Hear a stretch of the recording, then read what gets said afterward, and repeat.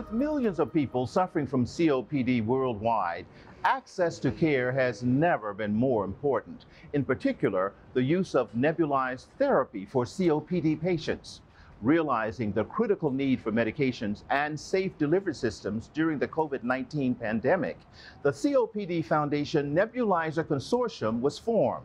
The CNC is a leading example of collaboration across multiple disciplines with the goal of ensuring safe use of nebulization for both patients and healthcare workers.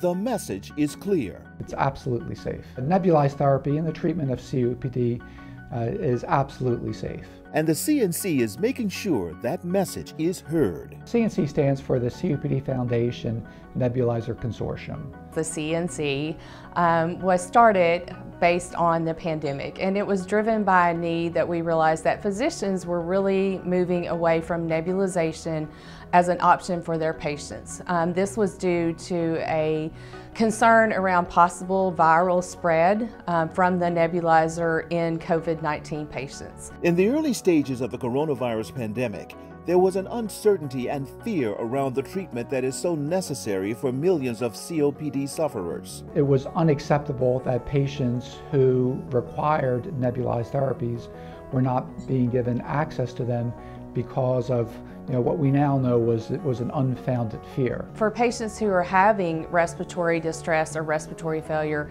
it's often hard for them to use the other alternative types of therapy.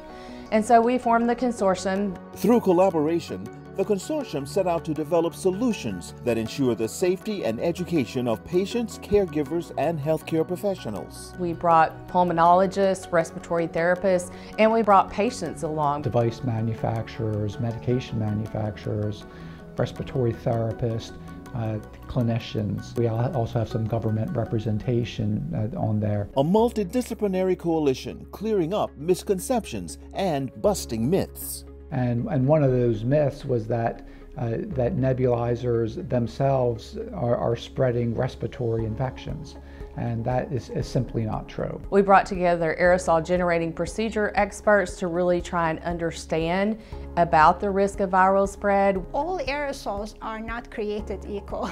First, I would like to differentiate medical aerosols from bioaerosols. Medical aerosols are generated by nebulizers or inhalers, as opposed to bioaerosols that are generated by patients during cough, talk, sing, or sneeze. The CNC focused on evidence and science-based education. They thought professional organizations advised against the use of nebulizers in the era of COVID-19, and that's another misconception. The work of the consortium is critical. Yes, it's very important to me. And I think I started on a nebulizer in 2019. It's just been a constant battle.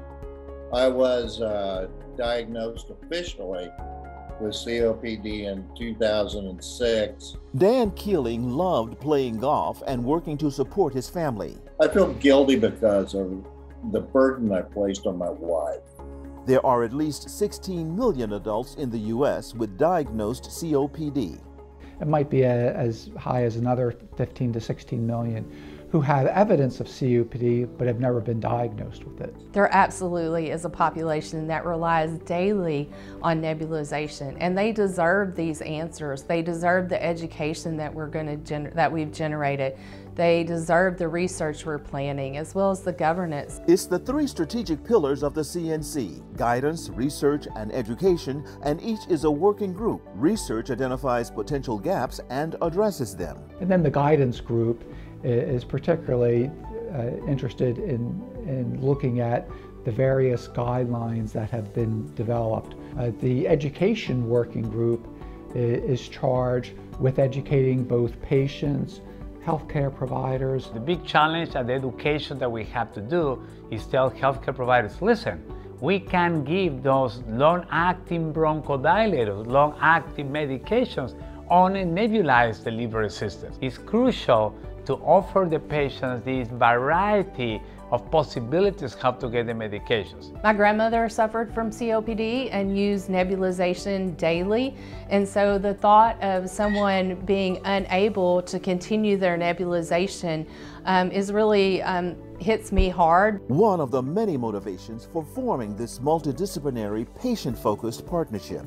We keep the patients at the center of everything we do at the CNC. People really do need this patient input on these things. That's what kind of makes this consortium different than a lot of things. The CNC has been a personal highlight of my career because of the collaboration that comes along with that. So this is a very unique collaboration. The innovative work triggered by the pandemic will continue long after ensuring the safe use of nebulization.